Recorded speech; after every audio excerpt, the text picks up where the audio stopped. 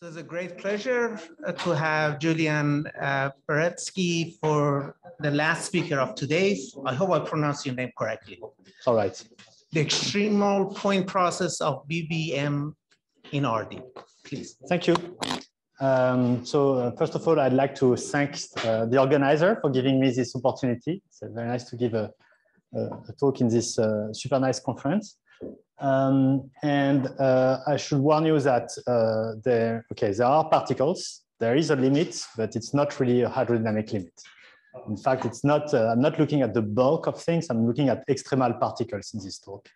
So this is a joint work with those people: Yujin H, Eyal Lubetzky, Bastien Mallein, and Ofer Zeitouni. And it's about, well, the branching Brownian motion. So BBM is branching Brownian motion in dimension D. So let me start, and because also it's last talk of the day, and I'm going to try to explain the model carefully, and it's a bit different from what we've seen so far. So we have a branching Brownian motion. So what is it? It's a particle system where each particle is performing independently a Brownian motion in R to the D. The particles are independent. They split, they branch at rate 1 into 2 particles each time. And then each of these daughter particles start again the same thing, okay? And so what you have is you have this kind of a growing cloud of particles. So this is a simulation here, which I've stolen from Eyal and Yujin and Ofer. Usually you start with one particle at the origin, or if I want to start somewhere else, I will tell you.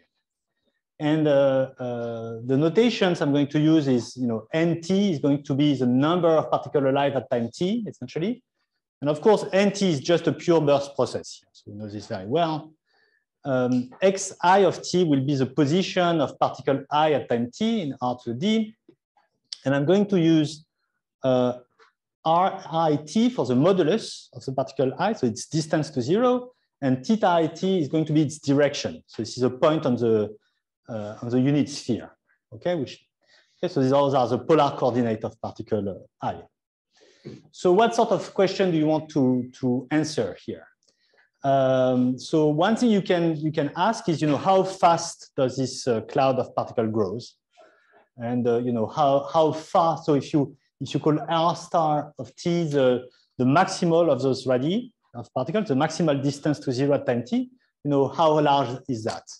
How fast does it grow? And one thing you can notice immediately here is that if you project this BBM in dimension D in one particular direction, of course, the movements then are normal Brownian motion. So this is just a normal one-dimensional BBM. And so very well where the rightmost or the extreme particle in one dimension. This is very well understood. And so certainly in dimension D, you will get something larger than that. Okay, so you can already see that larger dimension should help you grow faster. But you want to quantify this. And the next thing you want to ask maybe is, let's call theta star of t the direction of this maximal displacement. Where do you find this particle which is the furthest away? And at first sight, maybe this sounds like a very naive or trivial question, because of course, this model is completely spherically symmetric. And so at any time t, the direction of this maximal displacement is going to be completely uniform on the sphere. So it seems there is nothing to say. But let's say that I start, instead of starting from 0, I start from some point x, which is in the east direction. Some distance away from the origin. So as time grows, what can you say about theta star t? Is it going to converge in distribution to the uniform distribution on the sphere and forget this initial advantage towards the right? Or will you keep in memory some memory of this initial advantage? Okay, and I think it's not straightforward to have an idea about what's going to happen here at first sight.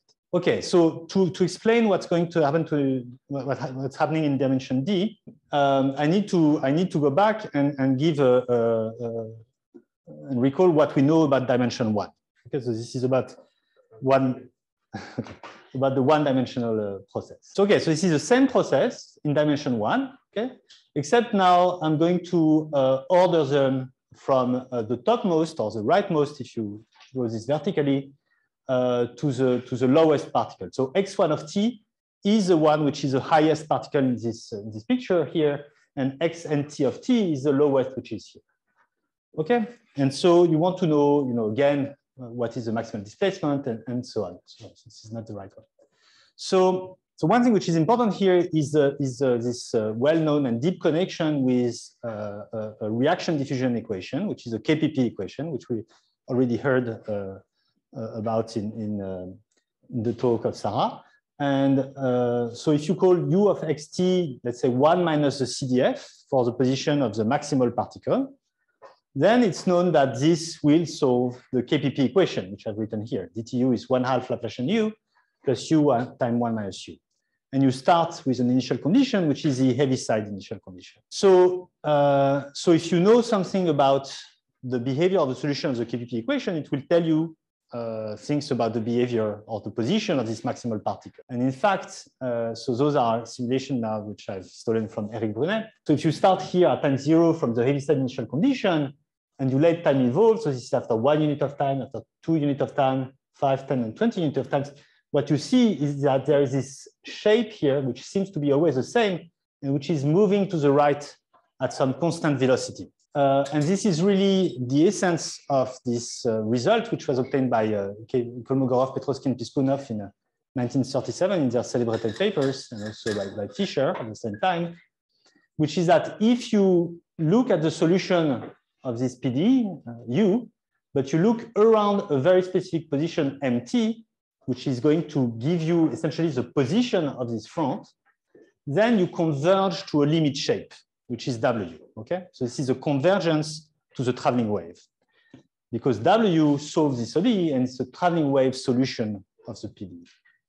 And what is this front position? So KPP in 1937 tell you that the first order is root 2t, and then Bramson in the early 80s, his celebratory result is that this is actually a log t correction, that the front position should be, so if you take mt equal root 2t minus 3/2 root 2 log t, then that works. So you have this convergence uniformly in X. Another way to say his result is that if you look at the position where this curve is exactly equal to 1/2, then the development, the first terms of the development of this median position starts like this, and then you have some constant, and then a small o of one term. And so what does that mean for probabilist, for the BBM? Well, remember that u of xt is 1 minus the CDF. So what it means is that if you take x1 of t and you center by mt, you converge in distribution to a limit random variable, whose CDF is described by this traveling wave, okay? Is that clear? So that's very classical. So maybe one question you can have when you see, this result is, what does this convergence in distribution mean, really, right? So you can have two meanings to a convergence in distribution. Well, more than that, but you could see you could have two meanings, which would be, the first one would be some sort of an ergodic convergence, meaning that x1 of t oscillates, ergodically around mt. And so if you look at the proportion of time that x1 minus small m spends above some value small x, then this will converge to w of x, right? To omega of x, the traveling wave. Or you could have something a bit like in Polya-Ernst, say, where, well, if you look at x1 minus m, it converges almost surely to something random, whose distribution will be this omega. And here you can think maybe 1 minute about, what do you think is happening here? And the answer is that it's neither. So another simulation of Eric Brunet. So this is a very, well chosen, a very cherry-picked simulation. The purple line is the small mt position, okay? And what you see is that you have some early fluctuations by which your initial particle before branching goes down quite fast, and then finally start to branch, and you start creating this cone of particle in space-time. But you see, you never stabilize to a position. You always keep having fluctuations near the topmost particle, but you never quite catch up this initial lag, this initial advantage you created, right, in the early times of your process. And so you don't have, so this is discussed in a very, very nice paper of Lally and Selke in 87. They have a super nice two-line argument to show that you cannot have an ergodic convergence. But what they show is this really fascinating result, which is continue to inspire a lot of research, which is that if you look at, so they have this double limit, okay? So you condition on Fs, and Fs is the information in the branching process up to time S. And you ask what is the conditionally on Fs, conditionally on these early times, what is the probability that x1 minus small m is less than x? And then you let t go to infinity first, then s to infinity, and then you converge to z. And what you, okay, so z infinity here is a random variable, and it's a limit of what's called the derivative martingale. Okay, so that's part of the result. And what you recognize here is that this is the CDF, conditional on z infinity. This is the CDF of a Gumbel distribution shifted by minus log CZ infinity, right? And that gives you also a probabilistic representation of the traveling wave in terms of this, as the Laplace transform in a strange parametrization of this Z infinity variable. Okay, so what does this result mean really? Well, it means that the early fluctuation creates this initial lag or advantage. Actually, I have a minus here, but I'm wrong. It's a plus log, sorry. So of a plus log CZ infinity over root 2 or whatever, and that you never forget about this lag. And then given this early advantage, then the fluctuations are going to be Gumbel, okay, around MT plus log CZ infinity. Now you can say much more, you can be much more precise about what you see near this extreme position. So now what I want to do is I want to zoom into a compact around small mt, say, and say, what do I see there? How many particles and where are they? So if you define a script ET to be the point process of the position of your particle, but centered by small mt, then you will converge to a limit object. And so what is this limit object? It's a shifted decorated Poisson point process. Okay, so that's quite a mouthful. So let me explain what that is.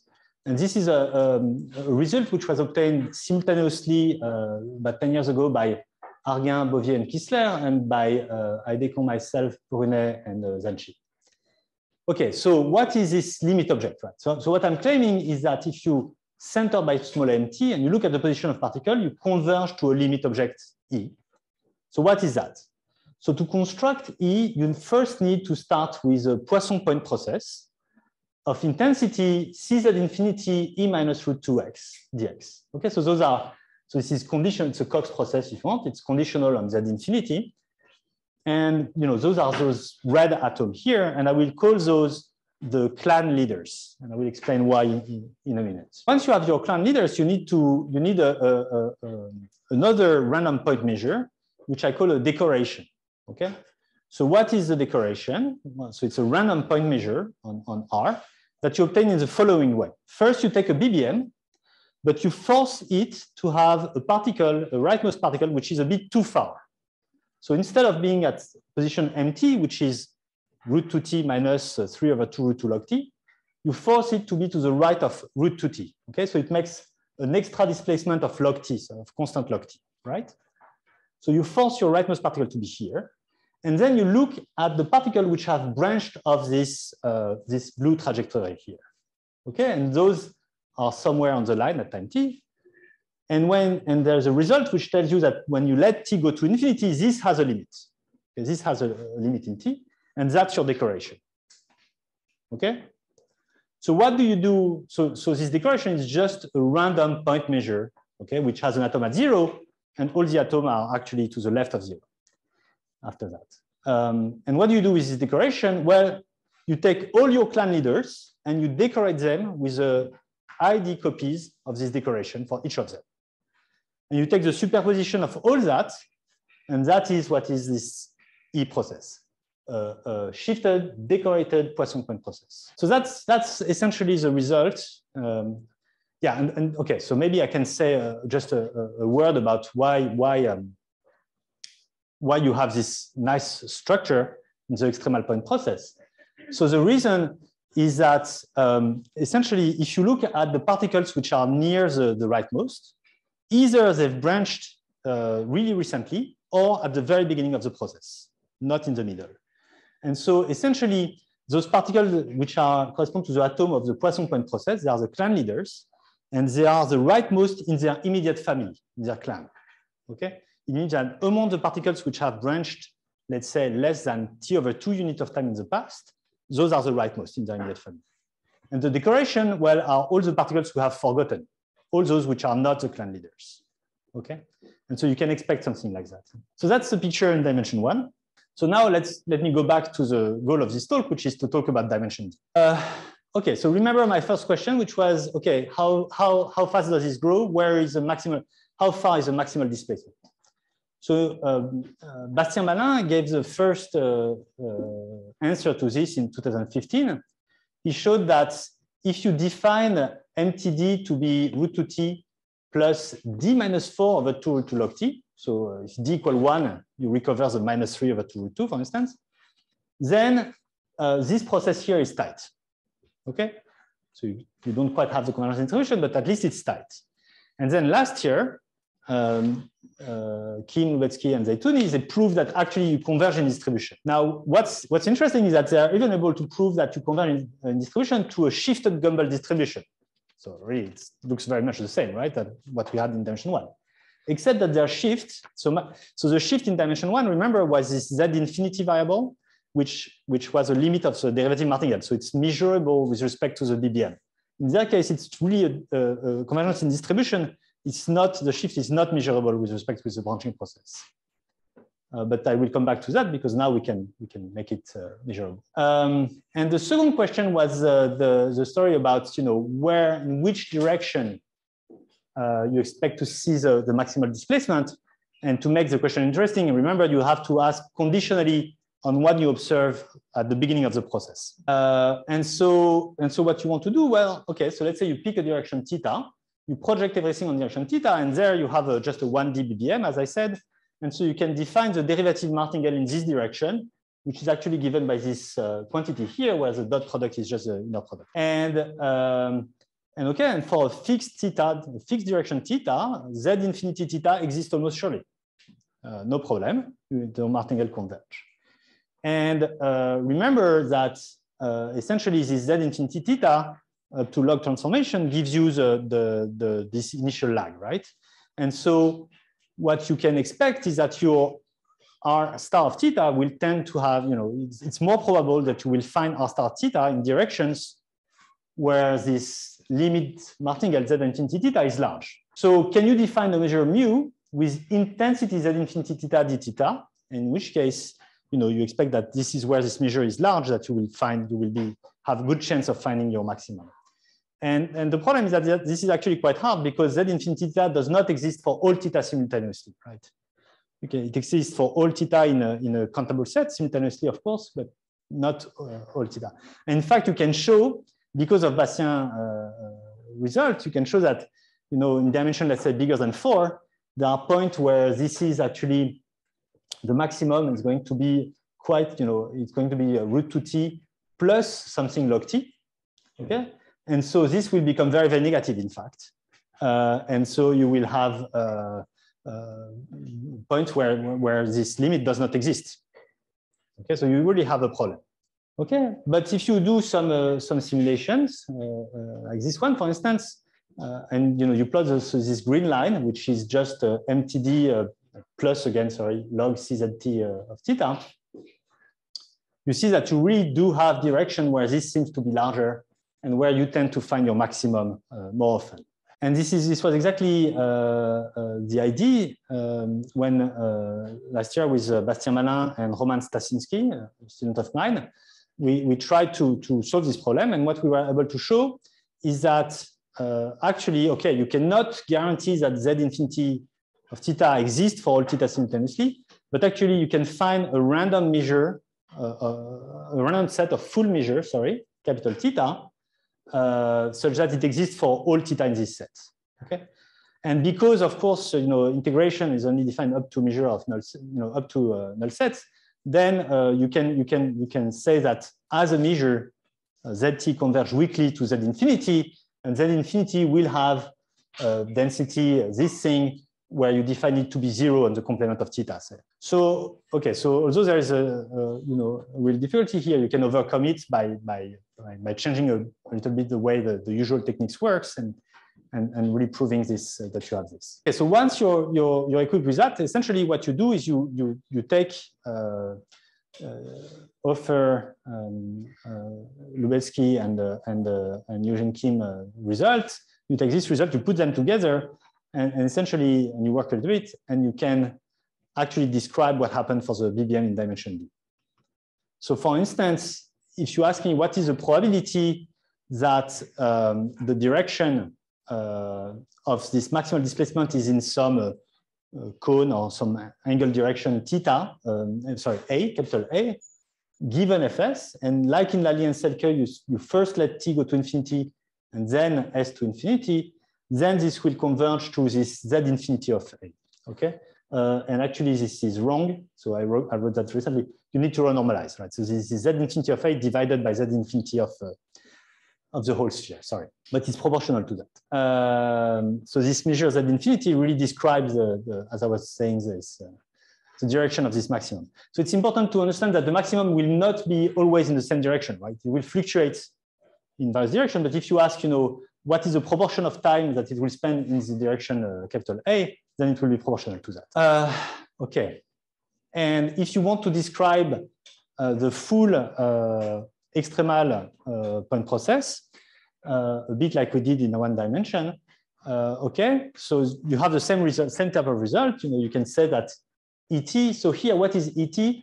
ET is a point process of position, but in polar coordinate. Okay, so this is a delta in theta I t, and Ri centered by this MD quantity that Bastien introduced. So this is a point process now on the sphere time R.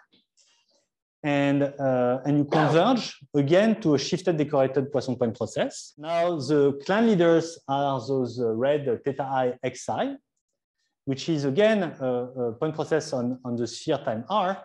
It's a PPP with intensity. Okay, so you can factorize the part in theta and the part in x. And the part in theta is this Z infinity of theta sigma of d theta.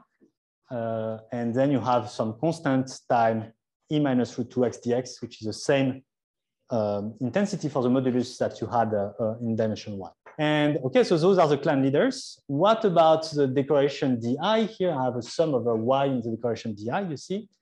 Those are IID copies of the 1D decoration D.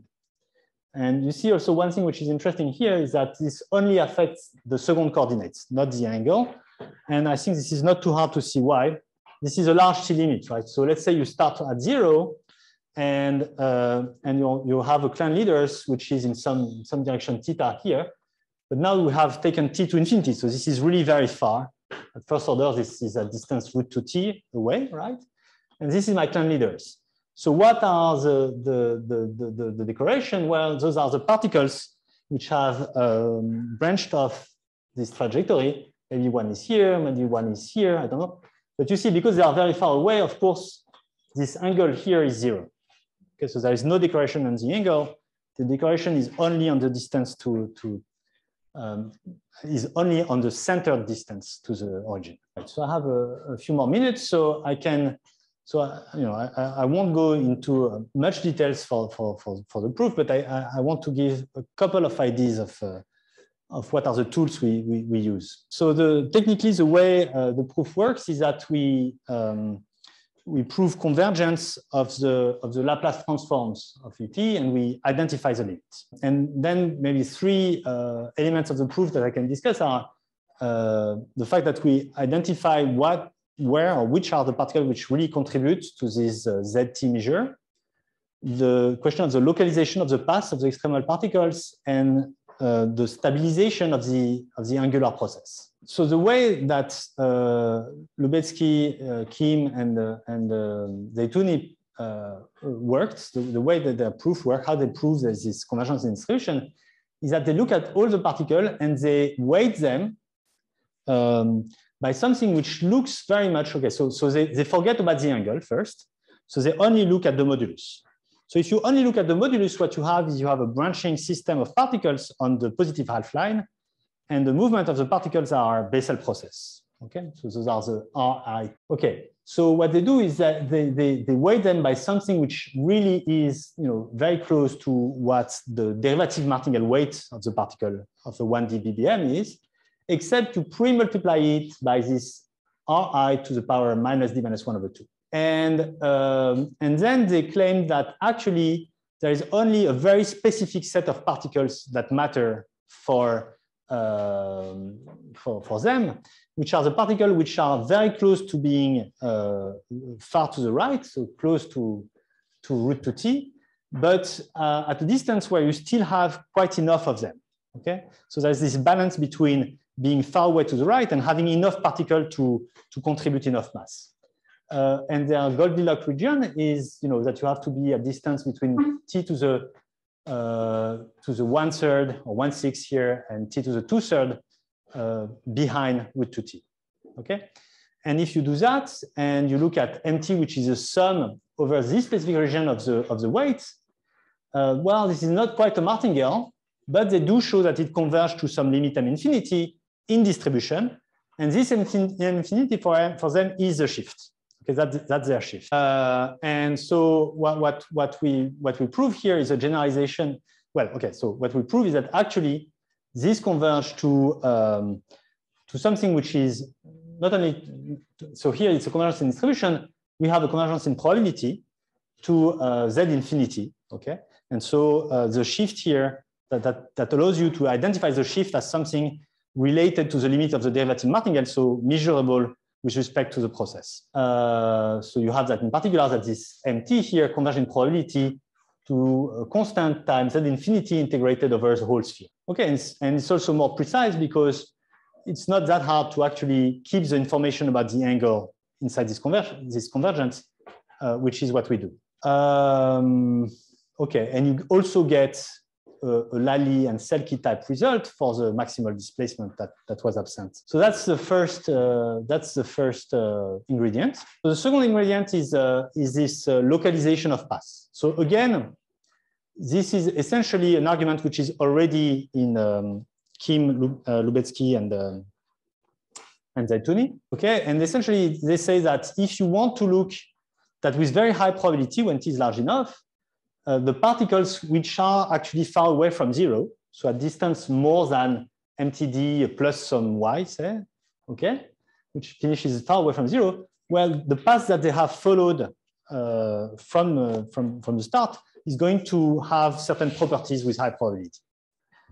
Okay, so I don't want to give all the properties, but essentially one of them which is important is that at some time capital L, which goes to infinity but slower than t, which is small compared to t, then your particle will be in one of those n win particle here, right? The distance to root 2L will be between L to the 1/6 and L to the 2/3. And the third and last component or ingredient I want to discuss is this really stupid-looking geometric lemma, but which actually does a lot of work for us. Okay, so remember I said that if you look at the polar coordinate RT and theta t, RT is just a Bessel process. But conditionally in RT, theta t is just going to be a diffusion on the sphere. And in fact, the diffusivity constant of theta is RT to the -2. So as RT goes to infinity, the diffusivity of the angular part goes to 0. And you can understand that this will actually converge to a limit direction. But so you need something quantitative. And there is something really nice that happens when you look at particles which go far away. Because the extremal particle go faster than a normal Bessel. They actually go at ballistic speed. And so, for instance, that the particle which is, far away at time t, so let's say at distance more than mtd plus y, that is outside of this black circle, at time L, we know it's already quite, by the previous result, it's already quite far away from 0, so a distance √2L. And so what you're looking for is a particle which is outside of the black circle, but you also know that the farthest particle away from this red dot, L minus T minus L unit of time later, has to be in a circle which is this red circle which has this radius here. And just by these two facts, when you like T 10 to infinity and then L 10 to infinity, the angle in which the descendant of this red particle here, which is in the north direction, the angle where it can be will be constrained, and it will essentially tend to the north direction as well. So what that means is that the furthest descendant from particle which is already far away at time L, at a later time T, has to be in the same direction essentially. And that's basically what I wanted to say. Thank you. Thank you very much. Thank you very much, Julien. We are open for questions, comments. I didn't understand very well how this random measure that you have, which is an interesting object, how this depends on the branching Brownian motion. So in each direction, you have, for every time t, in each direction, you have this quantity zt theta, right? Yes. Okay, so the problem is that you cannot say that this has a limit for all theta. Simultaneously. Yes. So this you claim that it's not the case, really. Yeah, it's really not the case. Yeah. You have an exceptional direction where this does not converge at all. Goes to infinity, minus infinity, it oscillates, it's bad. But as a measure, it converges, right? You have a weak convergence as a measure, essentially. And you can also show the other thing we can show is that this limit z infinity of theta exists almost surely for almost every theta. So there is I see you have exceptional directions, but only a null set, basically. Yeah, exactly. Yeah, okay, now I understand. So thank you for the talk.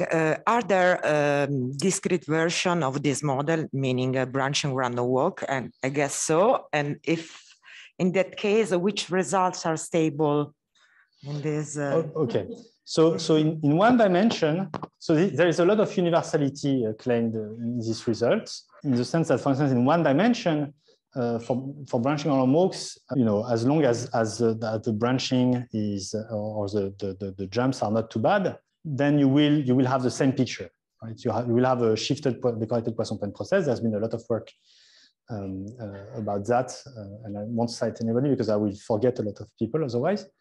And I think that here the same thing should be true if you have to be a bit careful about keeping the anisotropy of the model, I think. And I think that, but okay, I think Nina is working actually on something like that. This. I mean, the thing is that also with the directions, I mean, for branching Brownian motion, obviously it's anyway anisotropic, it's anyway rotationally invariant. Yeah. And so for 1D branching random walk, you need exponential moments. Yeah. And now for branching random walk in higher dimension, of course, it gets a bit complicated. You could have exponential moments in some directions, but not in others. Yeah. But I would actually assume that the result Julien presented is universal if you have all exponential moments, let's say. Let's say if you have something where the jumps are compactly supported, right. Then clearly something like that should hold. Yeah. Any more questions? If not, let's thanks.